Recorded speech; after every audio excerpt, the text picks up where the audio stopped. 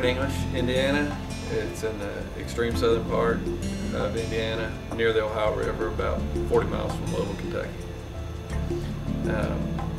Born and raised there, big timber area. My dad's been involved in some facet of the wood business all of his life for the most part, working with the railroads. And then there was a point where that just didn't work out anymore, and we decided we were going to go into the lumber business, and that's basically where this all started. We started with a heli automatic sawmill and operated that there for the first 21 years roughly, and things went great with it, but the margins continually went down with the hardwood sawmill and the circle saw. So we had to just make a decision to do something on the yield. It wasn't that we weren't profitable still, because we were, but we needed to make a decision to improve yield, to keep our profits where they needed to be. And that's when we made a decision to go with a band resaw and the horizontal. We like the horizontal because in a lot of ways it's just easier for the operator to operate. And we really made the decision to try to do this early on in the game, and a lot of the few saws that were out there, they weren't perfected, and we went with the company, installed, and it just didn't work out.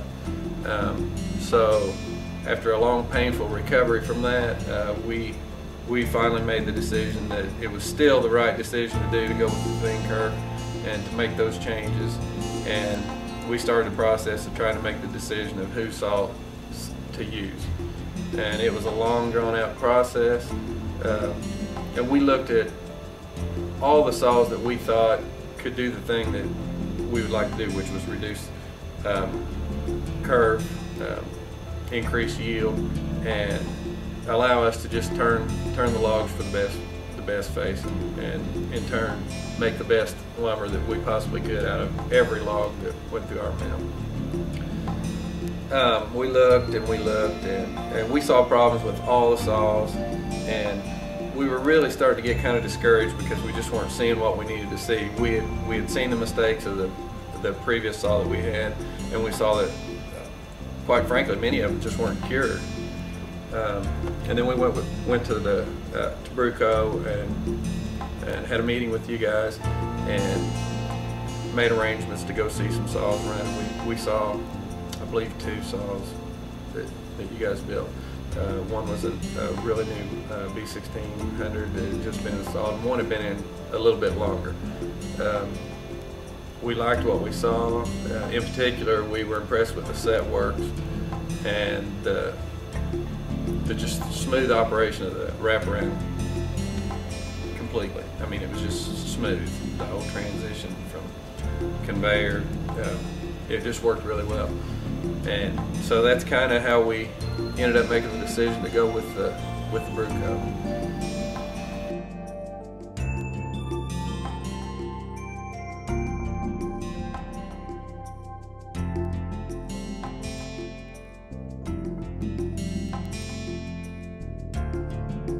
We were fortunate that our installation was finished up right at the end of the year in 2003. So we had the whole year of 2004 with our BREWCO, although it was still a learning curve involved, and we're still learning. But we had the whole year to compare figures from the very beginning.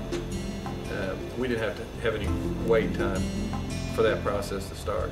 So we did a complete year, and at the end of the year, we compare the previous year to what we did with our BREWCO, and we traditionally had about a 15% oversaw on our logs, and using Doyle scale. With the BREWCO, we've increased that to 30%, so that's a 15% increase in the yield.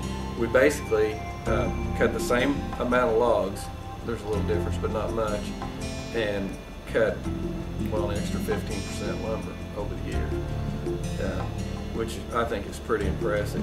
When our numbers were all finished with that additional 15%, I think it figured up to 700,000 feet of additional oversaw to what we were doing, and those are pretty impressive numbers, and they're realistic. I mean, we have the numbers, we kept the records, and that's what actually happened.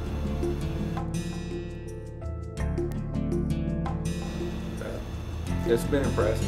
One thing I would like to mention is you fellows at BREWCO, I mean, anything that you've told us all along through this process, you guys have followed up with. The service has been just exactly what we needed. No smoke and mirrors. What you see is what you get, and what they say is what they do. And that's unusual in this day and age. We normally don't get that, and that's just a good thing.